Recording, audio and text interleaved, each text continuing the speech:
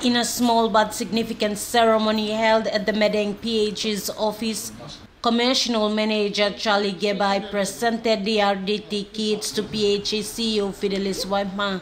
The test kits were bought from Australia at the cost of 340,000 kina to be supplied to 7 hospitals, including the company's own clinics. So we are actually happy to be donating this, and we are partner with you to help support endeavors, your efforts in getting this COVID under control, especially here in our provinces.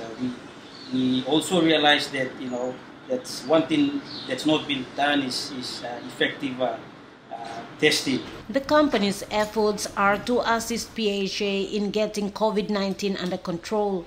Gebai explains the COVID-19 data provided may not reflect the real figures due to the inability of PHAs to obtain enough test kits to carry out testing. Our numbers it could be more than what we probably see now, and without this sort of testing kits, we won't really see the reality of our statistics. So we are happy, the foundation is happy to be given this.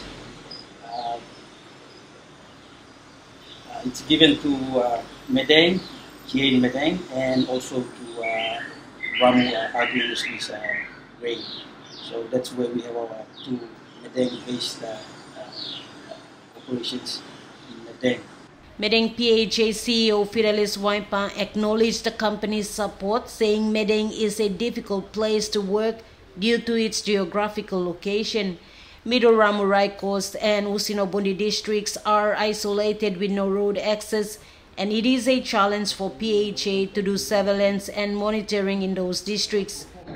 We have limitations as well. We have limitations in staffing. We have limitations in everything, such as infrastructure, development, human resource. So with the help of partners, we have several partners who have been very, very supportive to us in Madang Provincial. The CEO says most health facilities are aging, and partnering with stakeholders is important to provide basic healthcare needs to the people. We cannot do it alone. PHA is also planning to equip Gusap Health Center for frontliners to counter COVID-19. The Gusap is the entry point towards Madang, and it's the exit point from Madang to the other provinces. So Gusap is a strategic place where... Martha Lewis, National EMTV News, Madang.